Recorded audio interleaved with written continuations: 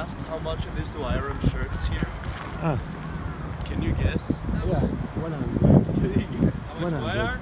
$70. For Yeah, what? I said $100 Just to for iron sit down, iron the shirt. one tan and one shirt. 70. But, We're like, okay, just but the bring us the concept, iron the concept for us is that you don't even ask. You have to, when you travel, you have to be self-sufficient. Yeah. Remember the Zen concept I told you before. Anywhere you have to be did able it. to have.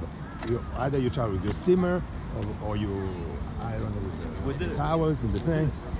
But you see my point? But It's we different did than it. yours. My point is you But don't they even did it. have. Okay, but you see my point?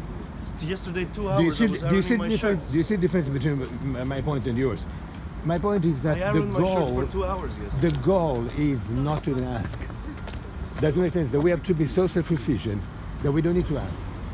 So when you leave your home for a tour, you are self-sufficient.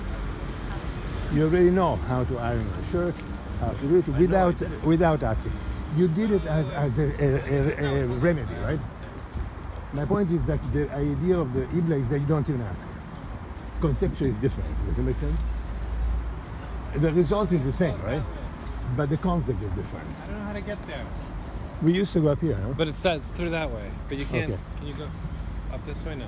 No, the other way. We should try to go up this hill. Here is like Japanese. Let's go the other way.